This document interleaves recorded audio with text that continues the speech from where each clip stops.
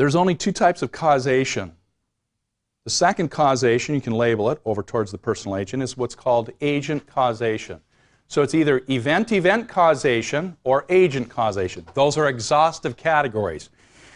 When I was teaching this class actually across the hall, one of the students that I got to know a little bit better, Mitchell, him and I would kind of banter before class, sometimes during class. And so one of the exams that I gave, you know, everybody's taking a test, so he was in the very back seat, and so I went back there. I said, "Hey, Mitchell, I have some information for you concerning the test."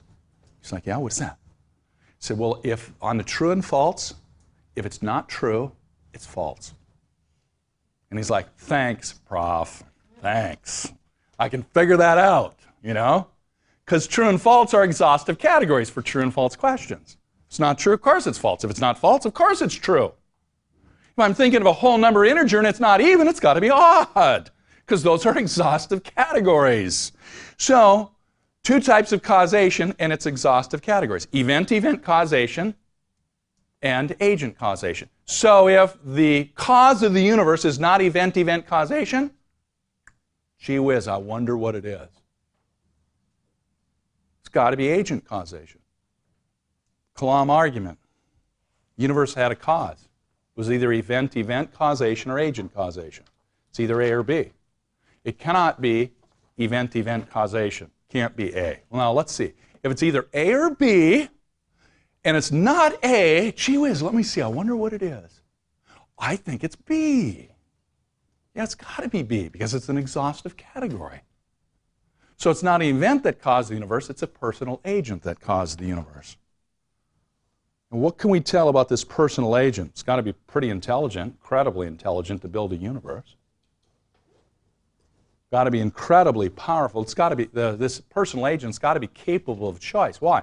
Because there's a choice that had to be exerted in order for this universe to be built. It didn't happen randomly. This building did not happen randomly. Somebody had to make a choice. Talbot East building. Somebody made a choice that they wanted to build that building. Somebody exercised choice and said, we need another building for Talbot Seminary. And that choice started some events that happened as a result of a personal choice. This personal agent has to be timeless because it exists prior to the universe. And prior to the universe, there's no time, space, matter, energy. So this personal agent has to be timeless. Another way to put that is eternal. Non-material. Spaceless. That opens up the category of possibly being omnipresent because he's not a material substance. And it's just not energy. God is not energy. He's something other than energy. He's a soul. He's a disembodied soul. He's a person, but he doesn't have a body. And this personal agent is causeless. I got this question at Cal Poly Pomona 2-3 weeks ago when I did my Stump the Professor, and I used this argument. Somebody said, well, where did God come from? I know I'm going to get the question all the time. It doesn't ruffle my feathers, but it's not a good question because people misunderstand. But it comes to their mind, so they ask the question, and it's okay. So he said, well, where did God come from?